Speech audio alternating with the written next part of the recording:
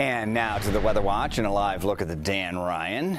Pretty smooth sailing out there and a gorgeous, finally, really feeling like summer afternoon. Yes, Mary Kay is here now, though, tracking a storm threat, of course, for tomorrow. Won't last. Right. Heat builds, humidity builds, and guess what? Storms on the way. But you're right, warm today. Normally we reach 85 this time of year. We made it to 88 degrees. The record, though, 98 set back in 1974. So we were at 88 today. Tomorrow, we're turning up the heat. We are going to 96 for a forecast high at Midway, 93 degrees for the forecast Valparaiso, 90 in Waukegan, and we are turning off the lake breeze tomorrow. A strong southwesterly wind will warm everybody up. Now let's talk about the steamy and stormy conditions building tomorrow. In the morning, there's a chance of a leftover shower or storm from the overnight activity. Then I think most of the midday hours through lunch, early afternoon, it's just going to be windy, hot, and humid as those feels like temperatures, the heat index values, reach 95 to 100. And then the cold front moves in with the heat of the afternoon and early evening,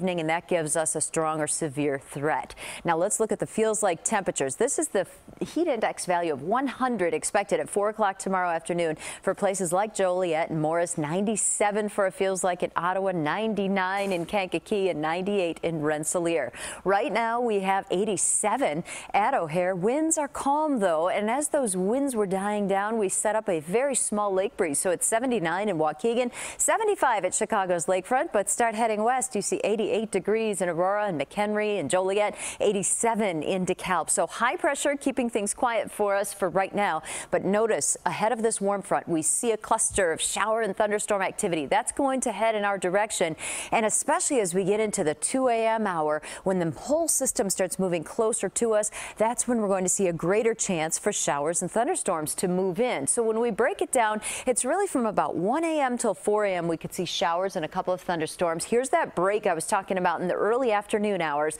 Then the heat of the day building around 4 or 5 o'clock tomorrow through sunset. The front will pass, and that's when we will see that gusty storm threat. So the leading edge of this warm front is bringing showers and storms there into the Quad Cities, and those will be moving in our direction overnight. But it looks like our severe threat comes later in the afternoon and evening tomorrow. A slight risk that some of those storms could be strong or severe because we'll have reached 92 degrees. The cold front interacts, and that touches off that strong to severe threat. Cooler on Thursday, but Brad and Erica, we're heating things back up as we reach into the weekend. All right.